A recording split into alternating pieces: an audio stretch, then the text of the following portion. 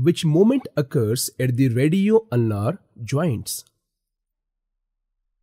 Your options are flexion and extension, abduction and adduction, pronation and supination, or circumduction. The correct answer is C, that is pronation and supination. The radio-ulnar joints allow the radius to rotate around the ulna, enabling pronation and supination of the forearm. Question number 27. The clavicle articulates with which part of scapula?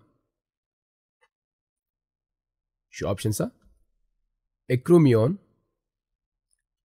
coracoid process, glenoid cavity, or spine of the scapula. The correct answer is A, that is acromion. The clavicle articulates with the acromion of the scapula at the acromyoclavicular joint. Question number 28. What type of joint is the shoulder joint? Your options are hinge joint, ball and socket joint, pivot joint, or saddle joint. The correct answer is B, that is ball and socket joint. The shoulder joint is a ball and socket joint, providing a wide range of motion in multiple planes. Question number 29. Which nerve is responsible for the funny bone sensation? Your options are median nerve, ulnar nerve, radial nerve, or musculocutaneous nerve. The correct answer is B, that is ulnar nerve. The ulnar nerve, when compressed at the elbow, causes a tingling sensation known as the funny bone. Question number 30. Which tendon is most commonly involved in rotator cuff injuries? Your options are supraspinatus tendon, infraspinatus tendon, subscapularis tendon, or teres minor tendon. The correct answer is A, that is supraspinatus tendon. The supraspinatus tendon is prone to injury due to its position and repetitive overhead movements. Question number 31. Hello friends, welcome back to Dear Competitive Exam YouTube channel. Today you are attending 100 most repeated and most important question answer session based on upper limb. And this is the part 2 of the series. I'm sure that you don't want to miss the first part, and the link of the first part is given in the description. So let's challenge your quality of learning. Let's see what will be your score out of 50 from this part 1. So do watch this video completely to make yourself more fit to answer any kind of question. And at the end, if you find this video helpful, then please do like, subscribe and share this video to all your friends who are preparing for upcoming any kinds of medical exams. Let's continue. Question number 31. Which structure stabilizes the head of the humerus in the glenoid cavity? Your options are deltoid muscle, rotator cuff muscles, coracoid process, or clavicle. The correct answer is B, that is rotator cuff muscles. The rotator cuff muscles, supraspinatus, infraspinatus, teres minor and subscapularis, stabilize the head of the humerus within the shallow glenoid cavity.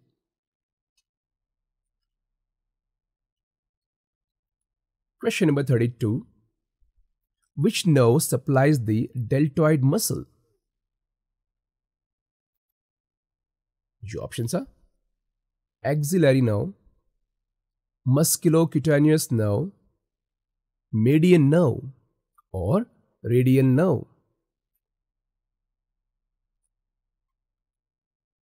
The correct answer is A, that is axillary nerve. The axillary nerve innervates the deltoid muscle, enabling shoulder abduction. Question number 33. The interosseous membrane connects which two bones? Your options are humerus and radius, radius and ulna, ulna and scapula, or radius and carpal bones. The correct answer is B, that is radius and ulna. The interosseous membrane is a fibrous sheet connecting the radius and ulna, stabilizing them and providing attachment for muscles. Question number 34. Which muscle is the primary flexor of the forearm? Your options are brachialis, biceps brachii, triceps brachii, or pronator teres. The correct answer is A, that is brachialis. The brachialis muscle lies beneath the biceps and is the strongest flexor of the forearm at the elbow joint. Question number 35. What is the origin of the biceps brachii?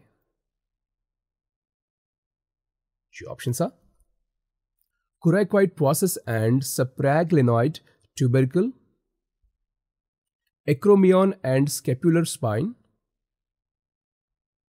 radial tuberosity, or medial epicondyle of the humerus. The correct answer is A, that is coracoid process and supraglenoid tubercle. The biceps brachii has two heads. The short head originates from the coracoid process and the long head originates from the supraglenoid tubercle. Question number 36. Which joint is a hinge joint in the upper limb? Your options are shoulder joint, elbow joint, wrist joint, or acromyoclavicular joint.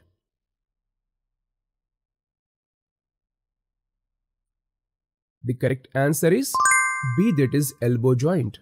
The elbow joint is a hinge joint, allowing flexion and extension of the forearm. Question number 37. Which carpal bone articulates with the radius? Your options are scaphoid, pisiform, trapezium, or capitate. The correct answer is A, that is scaphoid. The scaphoid and lunate are the primary carpal bones that articulates with the distal radius. Question number 38. Which structure prevents anterior dislocation of the shoulder? Your options are coracoacromial ligament, glenohumeral ligaments, deltoid muscle, or biceps brachii tendon. The correct answer is B, that is glenohumeral ligaments. The glenohumeral ligaments strengthen the shoulder joint capsule and prevent anterior dislocation. Question number 39. Which nerve is affected in a fracture of the surgical neck of the humerus? Your options are axillary nerve, radial nerve, ulnar nerve, or median nerve. The correct answer is A, that is axillary nerve. The axillary nerve is vulnerable to injury in fractures of the surgical neck of the humerus, leading to deltoid muscle weakness. Question number 40. Which muscle is responsible for forearm supination? Your options are pronator teres, supinator, flexor carpi ulnaris, or extensor carpi radialis.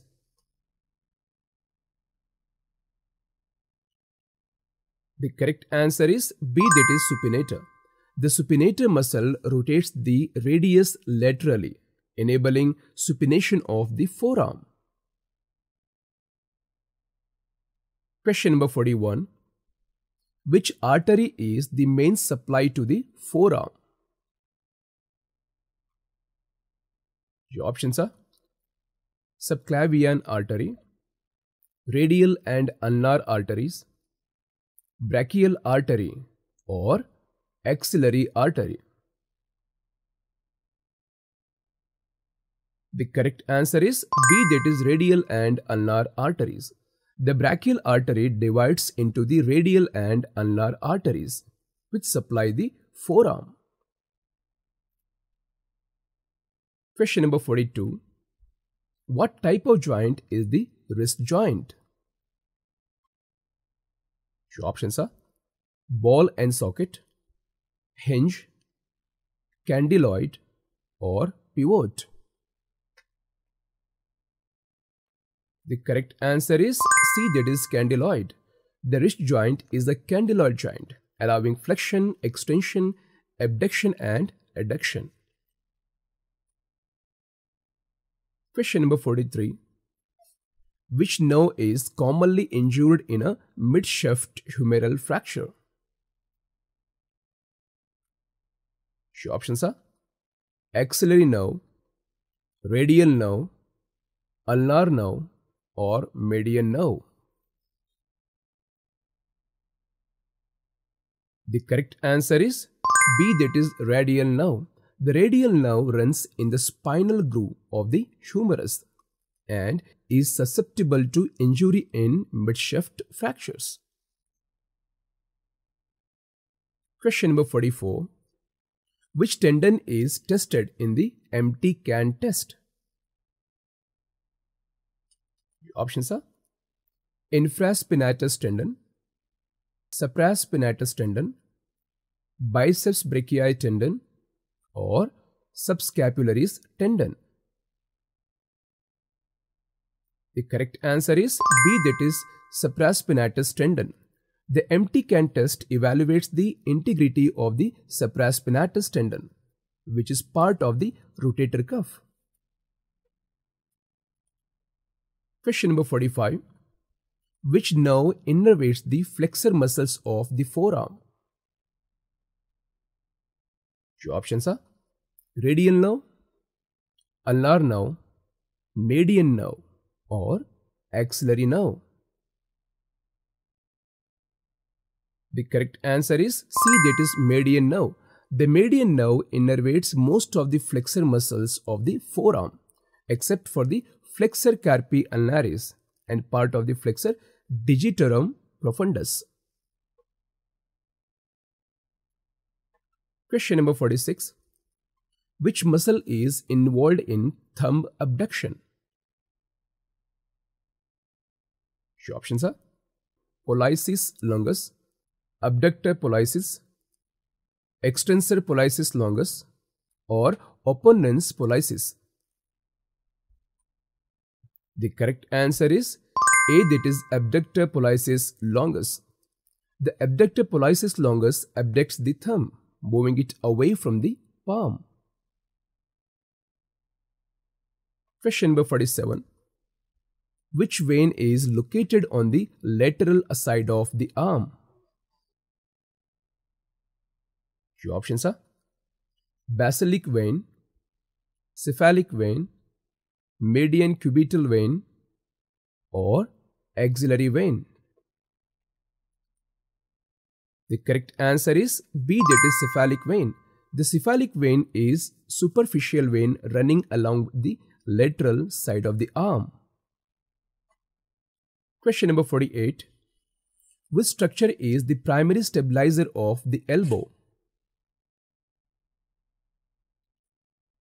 Your options are ulnar collateral ligament, annular ligament, radial collateral ligament, or biceps brachii.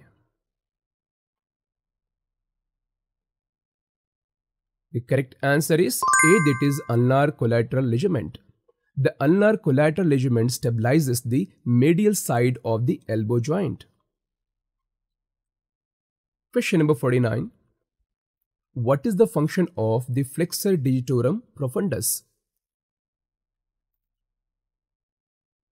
Your options are flexes the wrist, flexes the distal phalanges of the fingers, extends the fingers, or abducts the fingers. The correct answer is B, that is flexes the distal phalanges of the fingers. The flexor digitorum profundus flexes the distal interphalangeal joints of the fingers. Question number 50. Which muscle extends the fingers?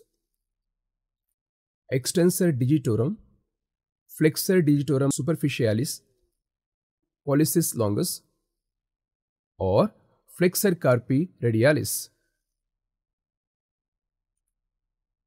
The correct answer is A, that is extensor digitorum.